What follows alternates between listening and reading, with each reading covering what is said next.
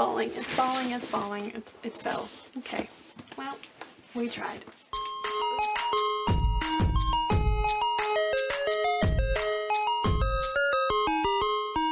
Hello everybody, it's your girl Jay, and today I am here with a video that I've seen a couple of people do. It's like 21 books for 2021. So it's a list of 21 books that I want to try to read in 2021. This is going to be me like holding myself accountable, so in 2022 we're gonna rewatch this video and hopefully all 21 of these books have been read. So without further ado, let us get started.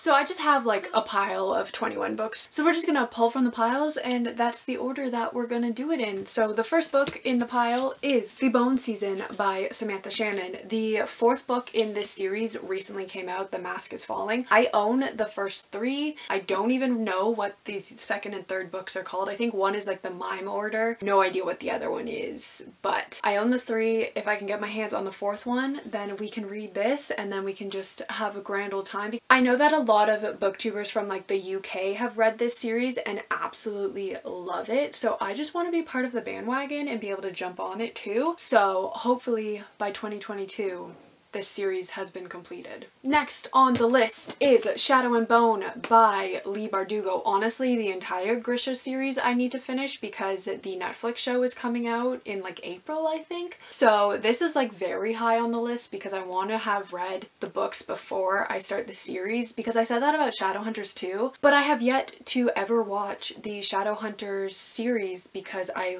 just finished the TMI Mortal Instruments books in 2020, I think. So we're always behind, but I'm hoping that this is not the case for this one and we're gonna get all three of them done. Who knows if that's gonna happen. The next book is Daughter of the Pirate King by Tricia Levenseller. My favorite book of 2021 was The Shadow Between Us by Tricia Levenseller, so I just want to read another Tricia Levenseller book, and this one was so kindly gifted to me from Madison from Paperback Princess, so I feel like I really do need to read it because she got it for me for my birthday and I've yet to pick it up. So. Next is 99% Mine by Sally Thorne. I recently read The Hating Game and absolutely fell in love with it. It's one of my favorite books. It made my top 2020 list of books, so I just want to read another Sally Thorne book. I have heard that this one is not as good as The Hating Game and a lot of people were disappointed in it, but it's also like a best friend's brother book, and that's like my love story right now, is my brother's best friend's little brother, so I feel like I need to read it so I can relate to this couple. Next up is another like OG booktube book, and it is Song of Achilles by Madeline Miller. This is actually on my TBR for February. I'm just waiting for it to come in on audiobook because I heard the audiobook is like amazing according to people on booktube. I also heard that it will make you sob, so you know, I don't want to get the pages wet, so we're gonna get the audiobook so that I don't have to cry into the book. I can just cry beside the book. Next is another conclusion of a series that I absolutely adore. It is Queen of Volts by Amanda Foody. This is the third and final book of the City of Sins trilogy. The first book was Ace of Shades, the second was King of Fools. I absolutely adored those books, so again, I am very excited to see how the book ends and how the story concludes, but also I don't want to read it because, you know, I don't want the story to end and I don't want to say goodbye to these characters. Next is a book I actually recently acquired because I discovered Facebook Marketplace, and that place is a magical place for books, but it is The Shadow Wand by Laurie Forrest. This is the third book in the Black Witch Chronicles, which I know is a very controversial series, and it was cancelled a couple of years ago when the books were first released, but I think that people should read it and forge their own opinions. I really like the series, so I'm very excited to see how it concludes, so yeah. Next is one that a lot of people have been rating 5 out of 5 stars when it first came out, and it is Grown by Tiffany D. Jackson. Like I said, everyone says that this book is amazing, so I just want to be able to read it too and say that it is amazing too. I read the first chapter for a try the chapter tag kind of situation, and I was instantly hooked, so I really do need to finish it.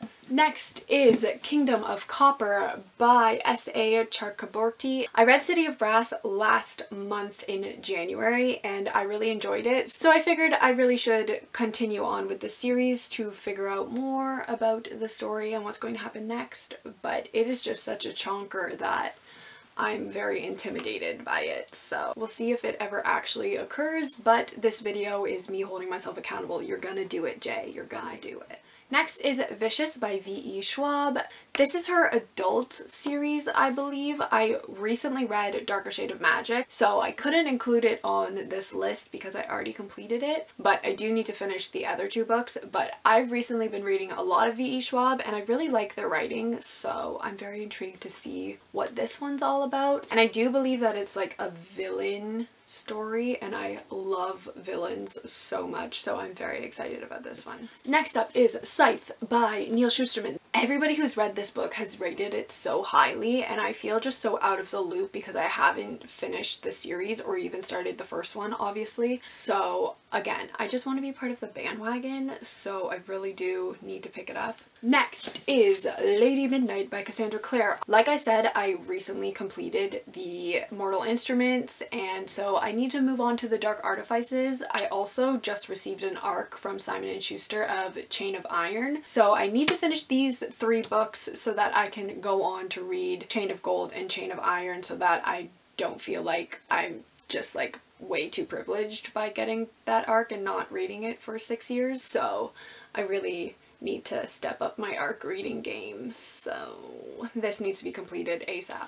Next is Only Human by Sylvain Neuvel. This is the 3rd and final book in the Sleeping Giants trilogy. I read the other 2 books, so I just want to complete the series because I actually really did enjoy the first 2 books in the series, so I don't really know why I haven't picked this up. It's honestly just been sitting on my shelf since it was gifted to me last year, so I really do need to pick it up because, like I said, it was a gift, so I feel really bad for not having picked it up yet. Next is The Golden Lily by Rochelle Mead. This is the 2nd book in the Bloodline series. Honestly, I have been putting off these books because I wasn't the biggest fan of Bloodlines, but I already owned the next like 3 or 4 books in the series and I just haven't wanted to pick it up, but they're taking up space on my shelf, so I need to read them so that I can unhaul them because I already unhauled Bloodlines, but I'm one of those people who can't unhaul a book before they read it because I paid money for it and that's the way my brain works. So series needs to be completed so I can fit more books on my shelf. Next is Nevermore by Jessica Townsend.